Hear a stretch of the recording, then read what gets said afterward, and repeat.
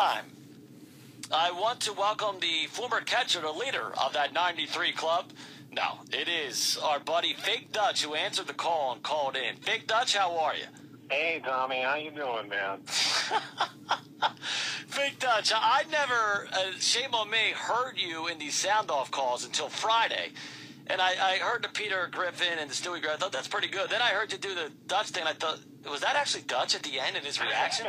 That's classic. But when did you start putting together the Dutch impersonation? I actually did it over a poker game right after Talking Baseball with Dutch started.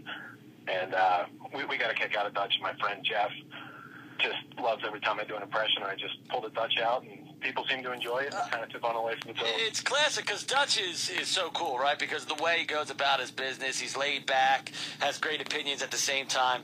And you have, like, even his mannerisms, I imagine, while you're doing it nailed. I could tell, like, even the, like, you know, you do that perfectly, the laugh, and it's hilarious. So if I'm Johnny Marks saying, Dutch, you know, 5-1, Phillies up on Colorado here, you think they have any chance of a comeback? Well, probably not, man. Things have gone real south this year. That's classic. That's funny. That's good. Now, do you do a lot of other things, not just Dutch? Yeah, I do Harry. Harry Mays? No, Oh, Harry K. Harry K.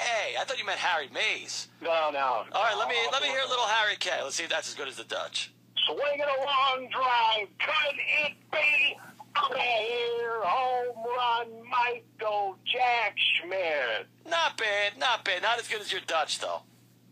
Not as good as the... Give me another line in the Dutch.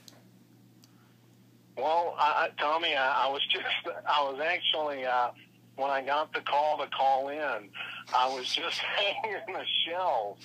And that's not something I'm too well versed at, man.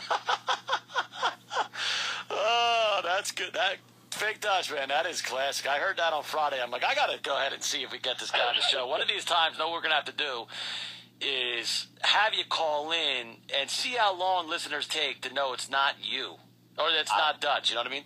That'd be a good time. Have you ever done it for Dutch? No, I haven't. Is Johnny Marks aware that you do the Fake Dutch? Yeah, he probably is. He knows everything that goes on here. I'm sure he does. One of the guys I work with, Pete, actually knew Johnny growing up, and I know they've talked about it. So, yeah, he's aware. You're going to have to call in one day and talk to Dutch. He would think it's hilarious.